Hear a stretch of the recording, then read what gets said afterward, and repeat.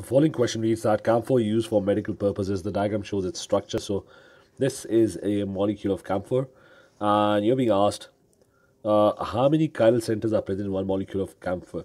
Now, the first thing is, what's a chiral center? Chiral center is when a carbon is forming four bonds and single bonds with four different groups.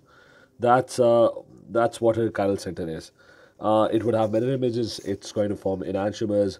So we're looking for a carbon that is capable of forming or is forming four different. It's attached to four different groups. So we're going to start with the first one. The first one is definitely incorrect. It's bonded to three hydrogens. This one is incorrect. It's bonded to two hydrogens. This one over here is also incorrect. It's bonded to two hydrogens. I'm going to cut out anything that's attached to the same groups. This one is attached to three hydrogens. This one is attached to three hydrogens. And this one is attached to two hydrogens. And I'm going to remove this one as well because it's a double bond. Remember, I was talking about single bonds.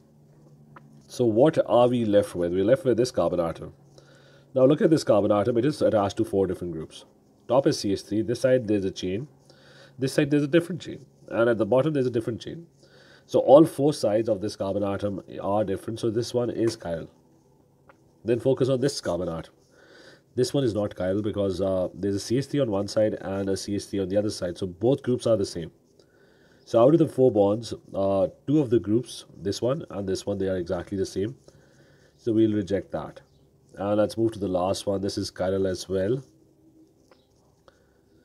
Because bottom is different, top is different. This side is different. There's a serial bond also. It's a different carbon chain. This side is different as well. It's a different carbon chain. So all four sides are different as well. So in total, after rejecting all the other molecules, I have two chiral carbon centers. So option C is going to be the correct answer for this question.